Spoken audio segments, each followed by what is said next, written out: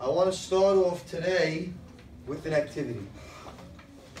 I'm going to list some names of people that you may recognize, and without screaming, I would like for somebody to figure out what all of these people have in common.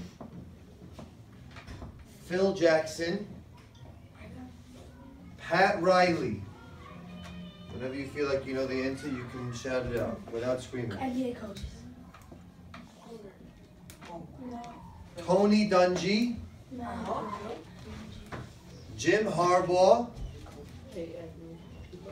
Joe Torre. You can say the answer whenever you're ready. Oh, they all like are part of a sport organization. Right now, Aaron? They all Got kicked off. Nope. Joe Girardi, Tyronn Lue, Coaches for professional sports. Luke Walton, Robin Ventura, They're all coaches of a team that has a star player. no. They all used to play sports. Fantastic. These are all coaches who used to be professional players themselves. Round 2. Listen carefully. Dan Quinn, Mike Zimmer, Rex Ryan, Gus Bradley, Bill Belichick. Whenever you have these. NFL the coaches coordinators. No, NFL coaches that No. got fired and went to different teams. no, Used to be defensive coordinators. no, Used to be offensive coordinator. no, So we're coaches. no. They're all good coaches. They all agree. This is a list of players, They're all over the age of 30. of former players that were not good enough to become professional players. But nonetheless, they ended up becoming head coaches in their respective sports. Usually Bill Belichick used to be like ripped. Used to be a lineman. Ah, yeah. Which leads me to the following question.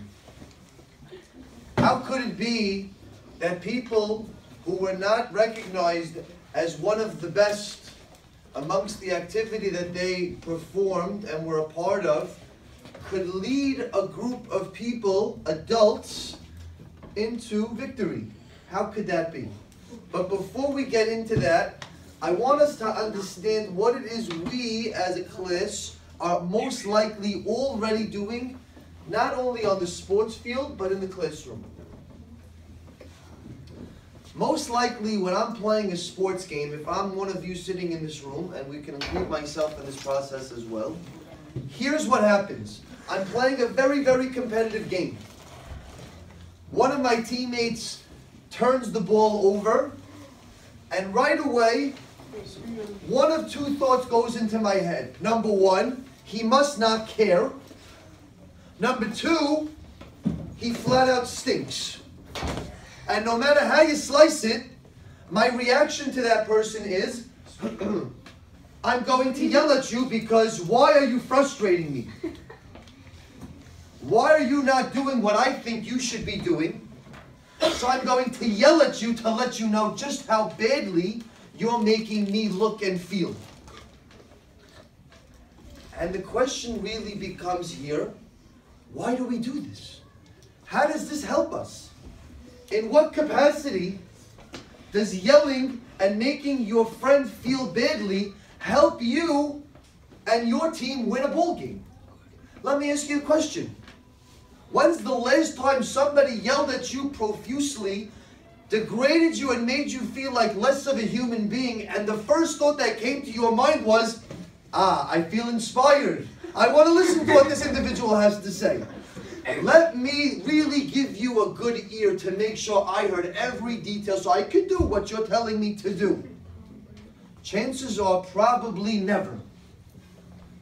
So forgetting about how we're making other people feel for a second, let's consider the tactic we're currently using to help ourselves win. And right now, that's to make other people feel badly by yelling at them because A, we already know why it is that they're not performing the way we think that they should be performing. And it calls to question, what is leadership?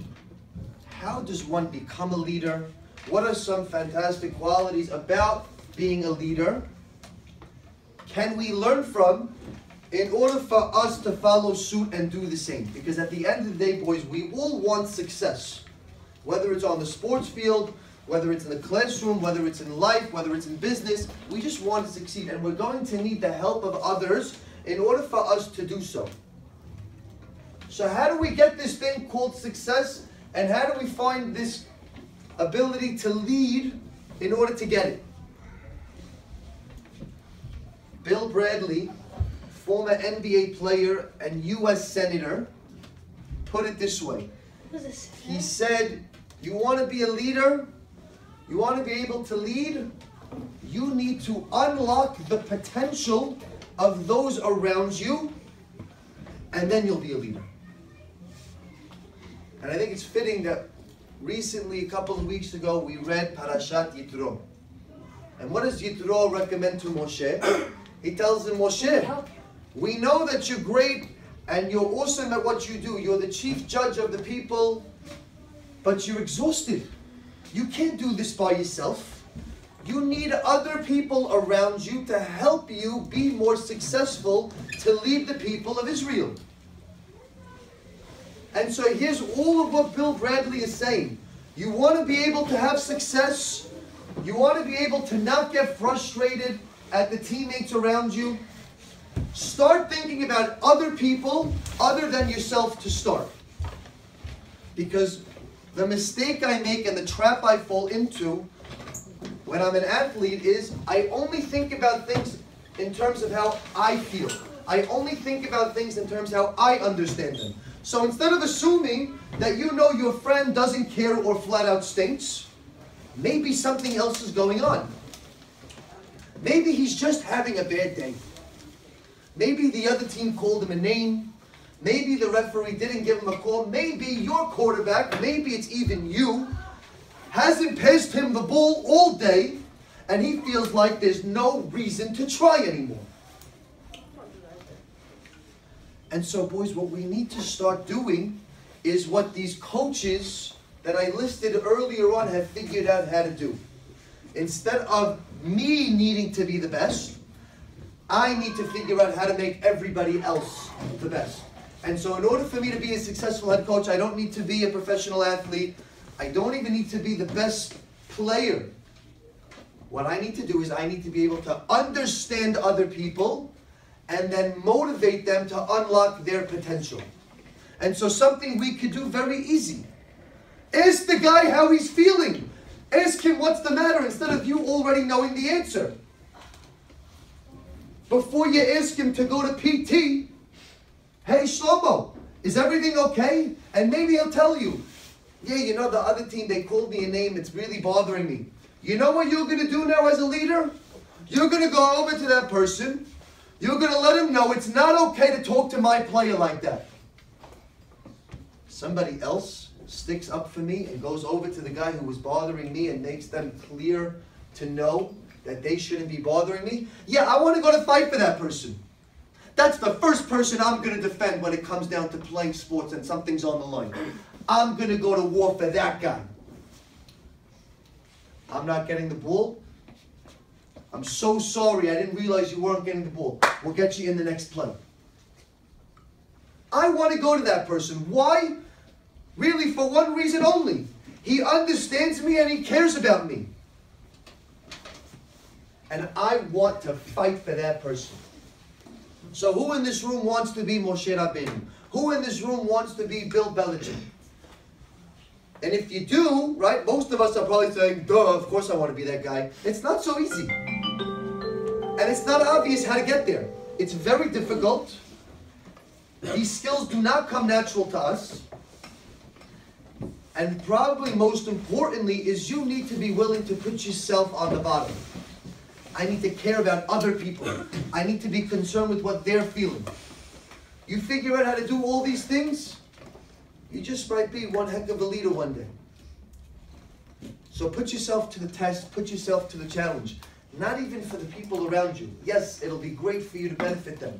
But for you to have success, for you to know what it's like to be able to win, Start helping other people around you. Start thinking about what matters most to them.